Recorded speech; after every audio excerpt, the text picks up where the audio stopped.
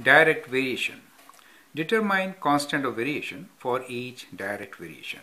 I am Anil Kumar and here are two examples for you. You can pause the video, answer the question and then look into my suggestion. A is distance traveled by a car varies directly with time. The car travels 320 kilometers in 4 hours.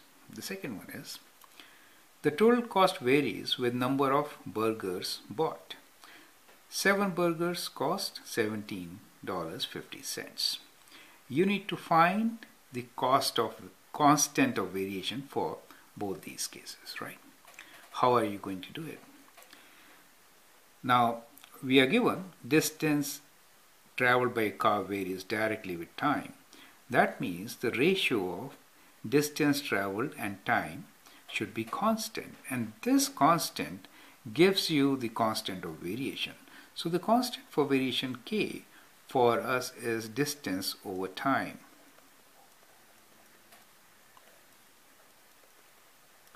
In this case, distance is 320 kilometers and the time is 4 hours. So the constant k is equals to 320 divided by 4, which is 80 kilometers per hour, right?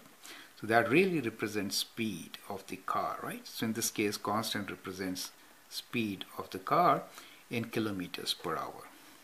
The second one here is total cost varies with number of burgers bought, right? So that is the rate we are talking about. So the rate is the constant which we are looking for.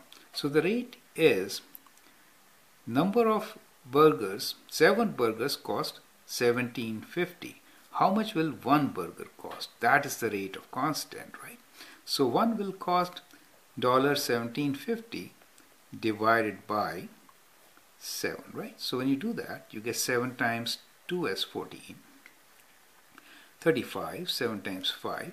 So $2.50. That is the rate in this particular case, and that is the constant we're talking about, right? So the constant is, which is the rate, is $2.50 per burger. So that is how you can find constant of variation for each direct variation. I hope that's clear. Thank you.